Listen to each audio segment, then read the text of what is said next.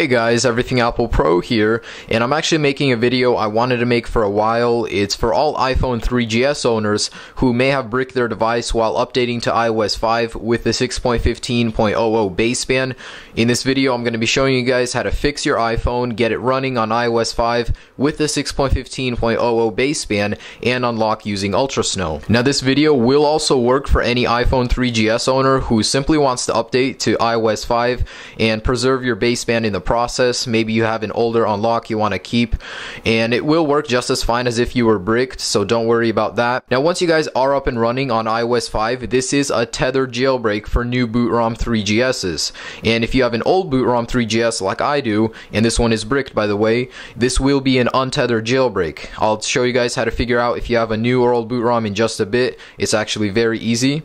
So just letting you guys know, if you have a new bootrom 3GS, which the majority of you will have to use a program to tether boot your device. And if you guys don't know what tethered means, basically if your battery dies or you need to turn off your device, you will need a computer with iBooty installed, and I'll show you how to do that in order to boot your device up, or else it'll be stuck on the Apple logo.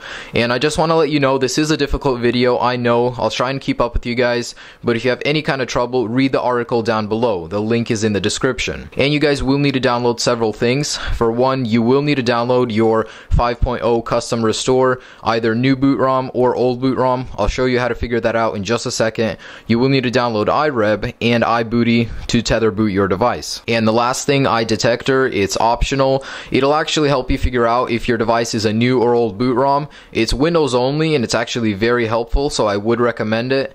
If you run it, I'll just run it real quick. All you need to do is place your device into DFU mode. Make sure it's in DFU before clicking this button. You'll click it and it'll let you know. As easy as that. If you guys have a Mac, you'll just read the article down below. It's a little bit of a different process, but it works just as well. So all the links for these things can be found down below in the description. You'll just click on the link and it'll take you to a written guide, as well as all of the links for these things. Okay guys, so once you've got all that downloaded, we are ready to begin. Make sure your device is plugged in, and you will need iTunes for the following steps. Now we're going to open up iReb, yes, and we're going to select the 3GS.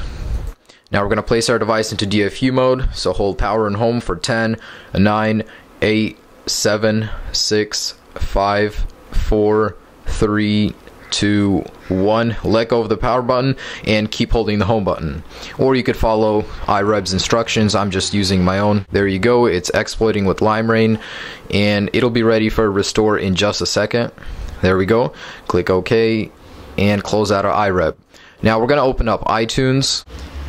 Click OK. Oh my gosh, I'm actually recording in my studio outside right now, and as it just so happens, a whole biker gang decided to drive by, so I'm sorry about the noise, but yeah. Okay, so once iTunes is open, we're gonna go over here and hold shift on our keyboards if you're on a Windows PC, option if you're on a Mac, and we're gonna find our 3GS 5.0 restore. Click open, and your device will begin to restore. So this will take about 10 minutes, and if you guys get any kind of errors, make sure to read the article down below. If you get 3194 or some other error, make sure to read the article. It'll help you out. Okay guys, my iPhone has finished restoring, and now it's booting up for the first time. I just want to let you know, I did have several errors, error 9 and 12 on my Windows PC. I edited the host file like you do for the 3194 error. That didn't help. So I'm just letting you know, if it doesn't work on one computer, try it on another. I will have several tips in the article down below for you to try if you have any kind of errors, so make sure to read that. Alright, well here we are on the iOS 5 setup screen.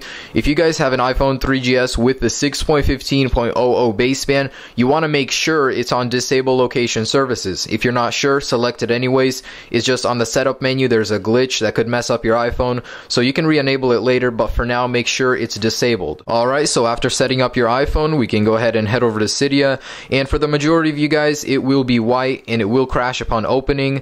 I don't have that because I have an old bootrom 3GS. I got lucky, so I have the untethered jailbreak.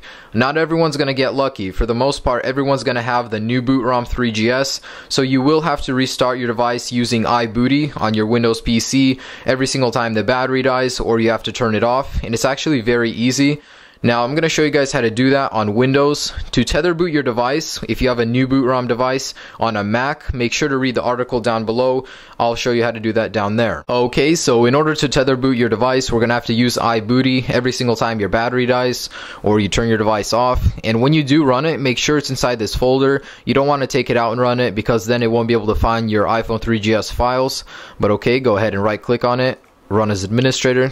Click yes, close out of this, and select your iPhone 3GS. Now, since I don't have a tethered 3GS, I'm just going to walk you through this, and we click start.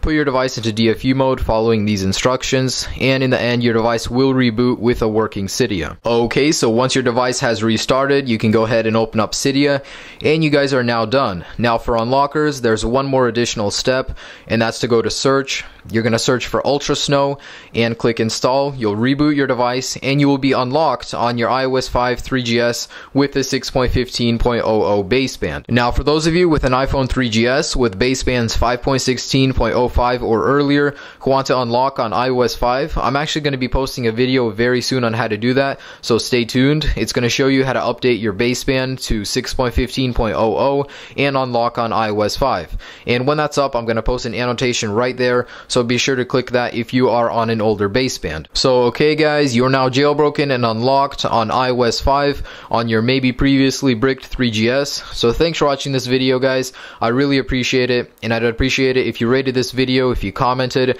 and subscribed for more great videos. So enjoy iOS 5 and the jailbreak guys, peace.